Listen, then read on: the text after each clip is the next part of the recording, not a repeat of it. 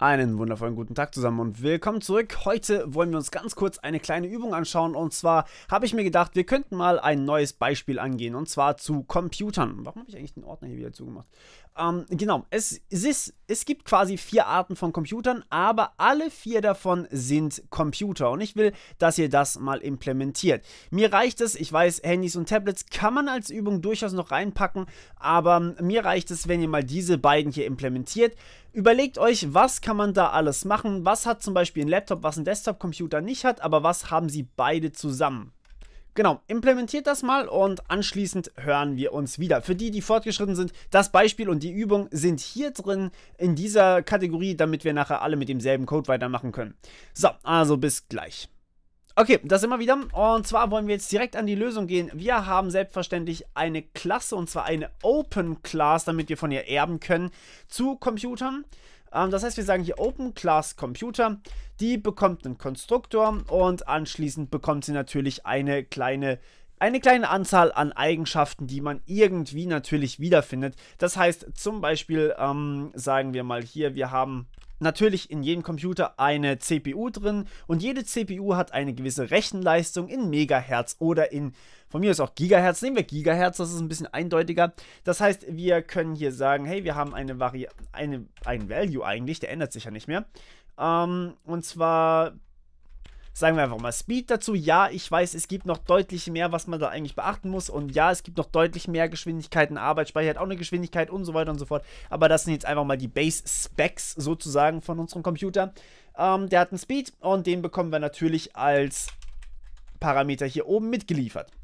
So, das bedeutet für uns, wir können hier den Speed als Double übergeben bekommen. Dann bekommen wir, da können wir Getter und Setter drauf lassen. Setten können wir sie so oder so nicht, weil sie sind Values, das heißt, wir können sie nicht verändern.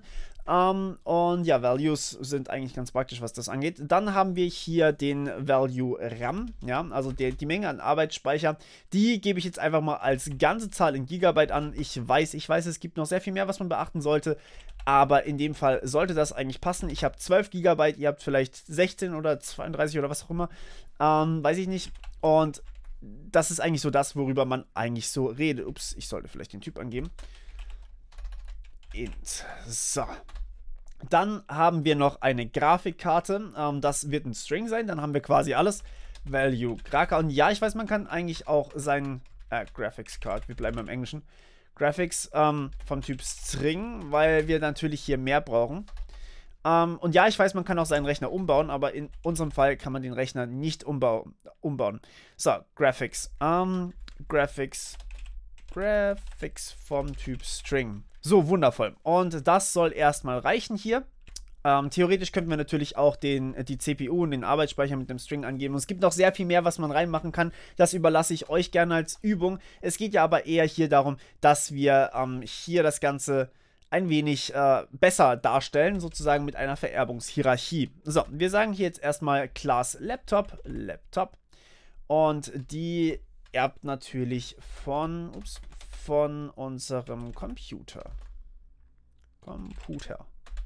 So, da machen wir erstmal das hier hinten dran, und hier sehen wir schon, das funktioniert nicht ganz so, wie ich euch das komplett gezeigt habe. Hier muss auch der Konstruktor rein. Das heißt, wir müssen hier in diesem Konstruktor alles auch angeben, was wir hier haben, und zwar Speed, RAM und Graphics. Die wir natürlich vom Laptop auch bekommen. Hier, halt, stopp. Da rein bitte. So, Speed, RAM und Graphics. Das muss der Laptop natürlich auch alles im Konstruktor angeben. Und, achso, ja, eigentlich kann ich hier das Ganze kopieren, denn ich habe die Typen vergessen einzuschreiben, weil ich eine faule Socke bin. So, okay. Jetzt haben wir hier schon relativ viel. Jetzt haben wir in unserem Laptop auf jeden Fall schon mal diese 3 Werte. Welcher Wert macht denn hier auf jeden Fall noch Sinn? Nun ja, wie wäre es? Ich weiß, Festplattenspeicher würde oben vielleicht auch noch Sinn machen, aber ist egal. Aber hier im Laptop würde vielleicht auch noch die Bildschirmdiagonale eine wichtige Größe darstellen. Das heißt, wir sagen Screen, und das ist vom Typ Int, weil wir haben zum Beispiel, ne, okay, eigentlich ist es ein Double.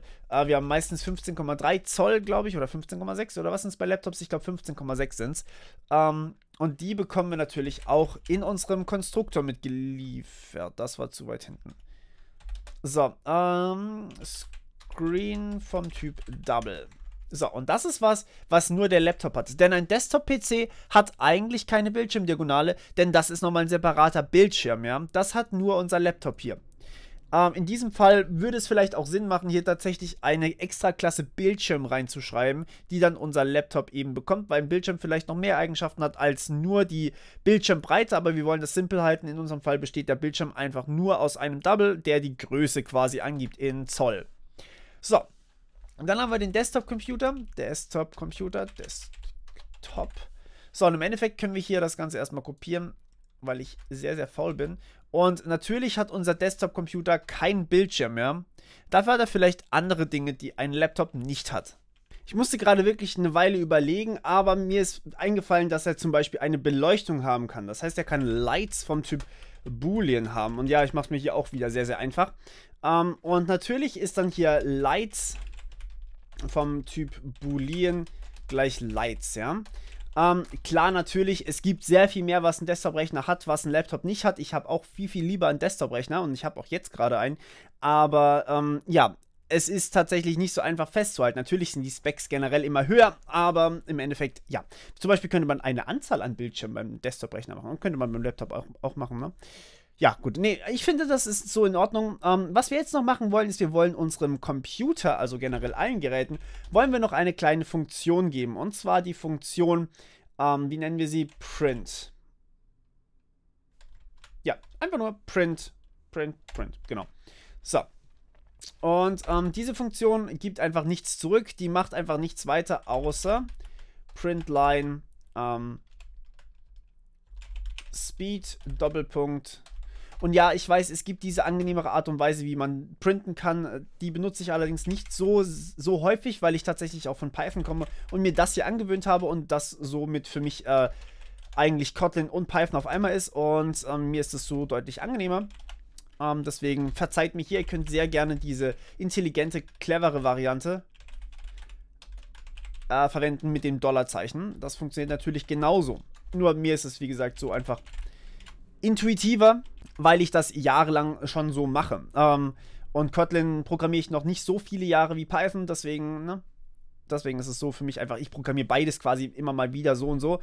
Ja, genau. Okay, also wir geben hier einmal Speed, RAM und Grafikkarte aus. Hier beim Laptop, da erben wir diese Funktion, aber sie ist natürlich ein bisschen anders. Was wir jetzt hier machen ist, wir erstellen uns mal einen Laptop und einen Desktop-Rechner und lassen uns die beiden einfach ausgeben. So, das heißt, wir haben hier einen Desktop-Rechner, Desktop vom Typ Desktop ist gleich Desktop, hallo. Ja. Vielleicht sollte ich alles vorher hinschreiben. Variable. Desktop. So, was brauchen wir alles? Wir brauchen einen 4 GHz Rechner. 4,2 vielleicht auch. Wir brauchen 32 GB Arbeitsspeicher, weil es einfach ein richtig geiler Rechner ist. Eine GTX 1080. Und wir brauchen natürlich eine Beleuchtung drin. Das ist nicht ganz mein Rechner. Meiner ist ein bisschen schwächer. Ein bisschen arg viel schwächer. Egal. Aber vielleicht irgendwann mal in ferner Zukunft. Okay, und dann haben wir hier noch den Laptop natürlich. Machen wir Laptop, wir sind nicht so doof. Laptop ist gleich selbstverständlich ein Laptop. Hallo? Dankeschön. Das hat gedauert, es tut mir sehr leid. So, und wir haben hier eigentlich genau dasselbe. Wir haben hier einen 2,1 GHz Rechner, wir haben 8 GB Arbeitsspeicher. Wir haben Intel HD 3000. Die heißt, glaube ich, wirklich so. Und was haben wir noch hier oben gehabt? Ah, richtig, den Screen, der ist 15,6 habe ich gesagt, Zoll groß. So, und was wir jetzt machen ist, wir wollen uns natürlich sowohl für den Desktop-Rechner als auch für den Laptop die Print-Funktion aufrufen. Und damit haben wir erstmal unsere grobe Klassenhierarchie fertig und können uns jetzt sagen, hey, wir haben hier offensichtlich einen Kauderwelsch. Das kann man ja gar nicht lesen. Weiß man ja nicht, was zu was gehört. So, wundervoll. Wir haben hier einmal den Desktop-Rechner und wir haben hier einmal den Laptop, die beide ausgegeben werden. Und ja, mehr können die aktuell noch nicht. Was wir auch sehen können, ist, dass sowohl der Screen als auch die Beleuchtung nicht ausgegeben werden.